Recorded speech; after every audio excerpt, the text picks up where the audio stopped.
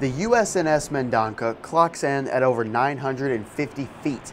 The ship is mainly used to move vehicle cargo.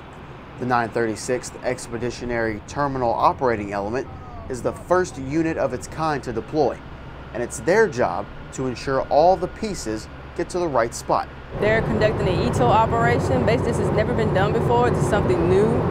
So basically what they're doing, when we have our vessel operations, they're doing vessel and port operations put combined in order to make an ETO operation.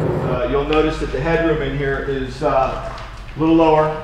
The ship is loaded down with equipment ranging from trailers and Humvees up to tanks weighing over 70 tons. After removing over 900 pieces from the ship, the 936th can begin loading it right back up. So this vessel is going to get approximately 1,600 pieces of equipment, big pieces like this. We're going to get it all on the boat, get it all tied down, and then we're going to turn it around in approximately about 4 days. With over 2,500 pieces being moved in less than a week, First Sergeant Adolf Romero is keeping his mind on the big picture.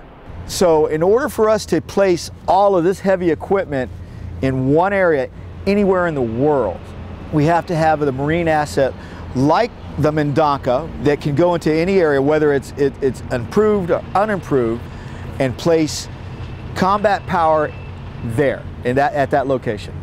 Reporting from Port Shuaiba, I'm Army Sergeant David Graves.